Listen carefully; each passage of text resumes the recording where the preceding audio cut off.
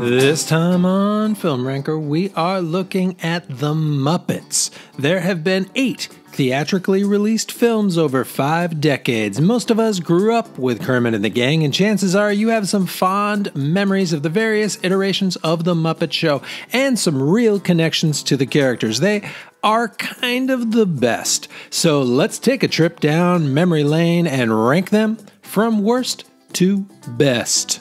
Number 8, Muppets from Space. I would argue that there isn't really a bad Muppets movie.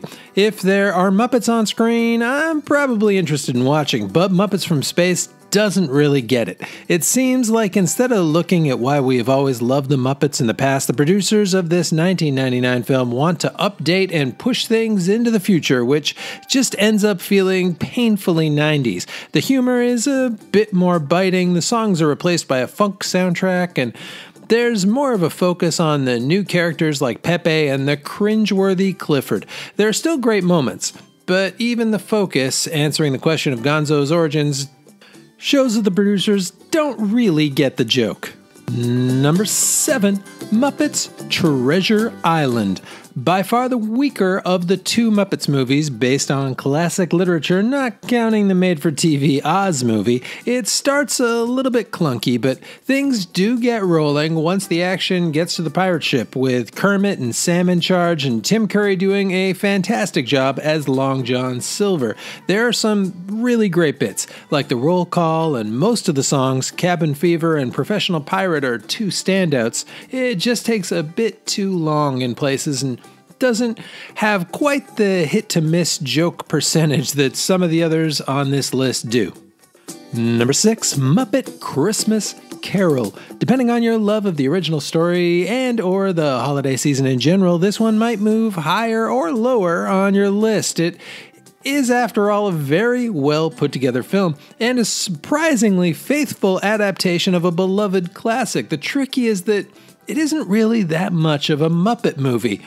Yes, Gonzo narrates and Kermit and Piggy play the Cratchits, but otherwise this is more of a Jim Henson movie with some killer film-specific Muppets than it is an actual Muppet movie. Still, when it comes to Christmas fare, this one is a no-brainer.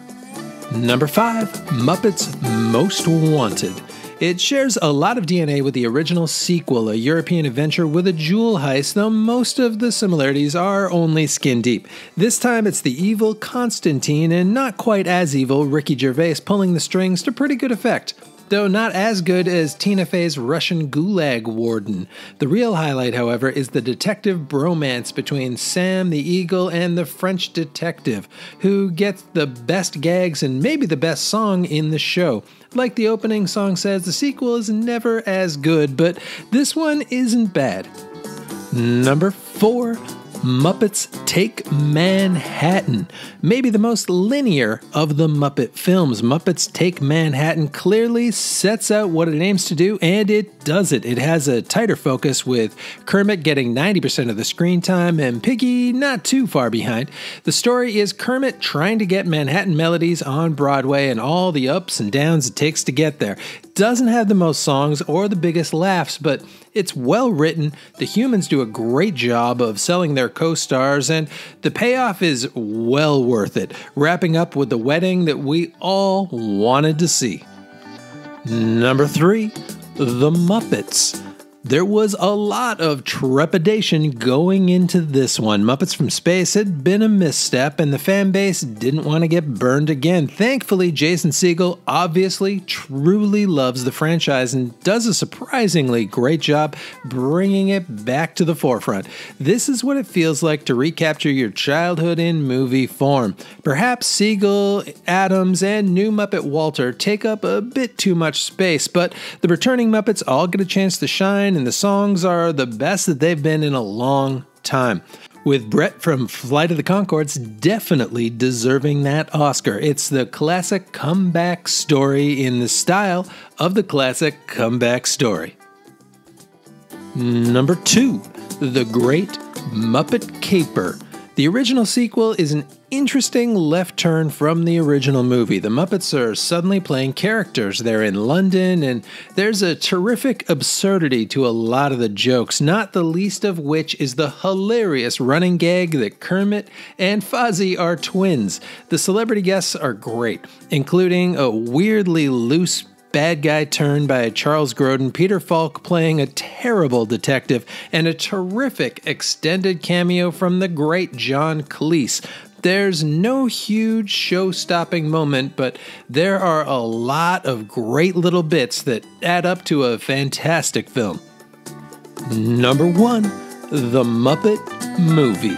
The original Muppet movie was a pretty big gambit, taking what was ostensibly a sketch show and turning it into a linear narrative. But the Muppets are more than strong enough characters to carry it. The simple road/origin story does exactly what we need it to do. Every Muppet gets their moment to shine, and it sets up all kinds of opportunities for adventures and hijinks and cameos, the best of which include Steve Martin, Mel Brooks, Richard Pryor, and of course, Orson Welles. And then there's the music with the all-time classic Rainbow Connection and Moving Right Along, as well as Gonzo's underrated I'm Gonna Go Back There Someday. The whole package is 97 minutes of pure joy. And that is it. I grew up with the Muppets, so I have a Sweetums-sized soft spot for them. But please let me know what you think of the films and which ones are your faves. And also, like and subscribe, and hopefully I will see you all next time.